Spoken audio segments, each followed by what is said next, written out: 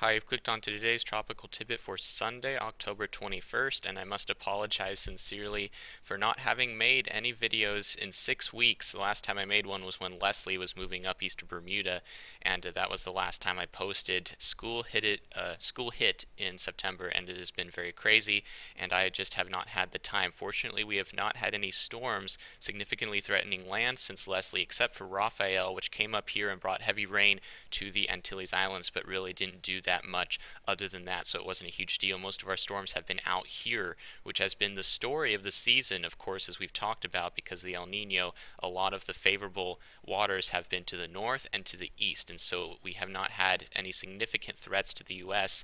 or the Caribbean islands since Isaac.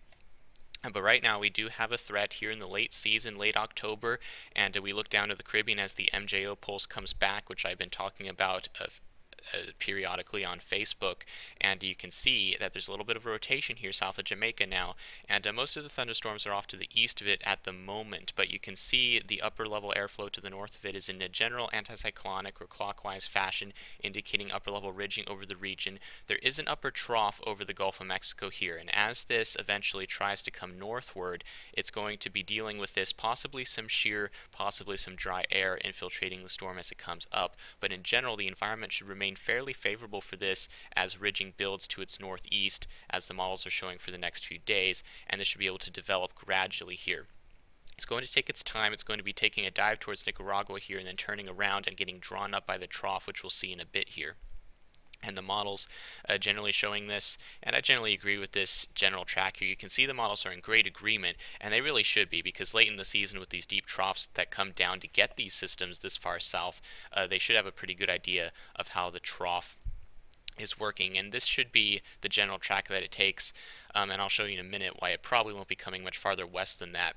Here's the GFS 12Z run out to 5.5 days, and you can see what it has here. 985 millibar, probably hurricane sitting in the northern Bahamas, and you can see a lot of heavy rain on the western side, and it's spread out to the east, but most of the dry air will be coming around the south side, so there's the chance for a very strong pressure gradient and heavy rains to be in the northwestern quadrant of the system, which means the Bahamas and even possibly southern Florida could be getting some beef from the system, some high winds and heavy rain, and this is going to be nothing to sneeze at for a late October / early November storm here. Now, if we take a look at the 500 millibar pattern as this evolves, this is out to day 3. These are the heights in contours and the anomalies in the colors here. And you can see the depression down here indicating 99L as it starts to move up towards Jamaica and Cuba. Now, notice what we have going on to the north. We have this ridge coming into the eastern United States, and this is progressing eastward rather rapidly in the face of this trough coming into the western United States.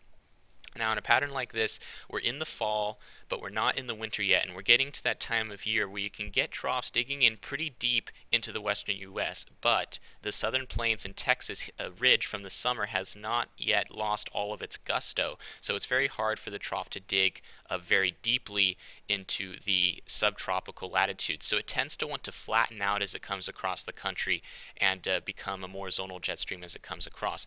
What happens because of this is that heights remain high over the western Gulf of Mexico, and thus it's pretty hard to get this to hook northwest into the trough. What's more likely to happen is that this progresses east fast, this flattens and comes over, and this ends up getting drawn north or northeast gradually across the greater Antilles and into the Bahamas region. In other words, what I'm saying is it's pretty hard to get this to come into Florida. Although Florida may get the western side of the system, I'm not expecting a direct landfall from a storm like this in this kind of pattern. It's too progressive in the short term, and this kind of a trough situation does not favor a hooking motion to the northwest.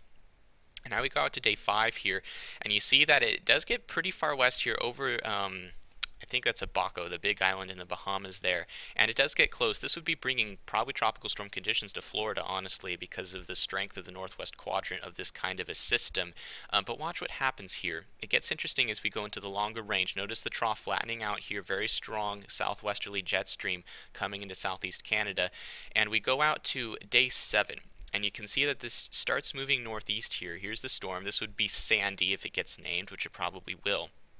But see what's happening here. Notice that we have a big cutoff bowling ball low that got stuck beneath this blocking ridge south of Greenland.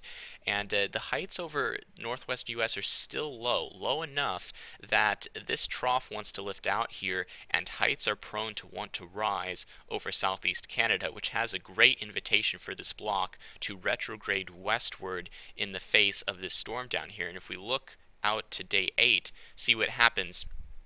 This bowling ball low to the east helps pump the heights to the north of the storm, and we start getting a little bit of a invasion of the blocking into southeast Canada, and here's what would be Sandy. And by day 9, it ends up moving towards New England as this block, let me get this off my mouse, as this block starts expanding to the west, and by day 10 this is deepening as it comes in towards the eastern seaboard. And this is an amazing situation because you get this massive Arctic block to the north, and this is a deepening upper low of tropical origin this storm is, but becoming extratropical as it comes in towards the coast. And look at what the GFS has at the surface here. This is a 956 millibar low coming in towards the mid-Atlantic coast with all this heavy rain, and this would be one heck of a storm. One heck of a storm. This would be all rain.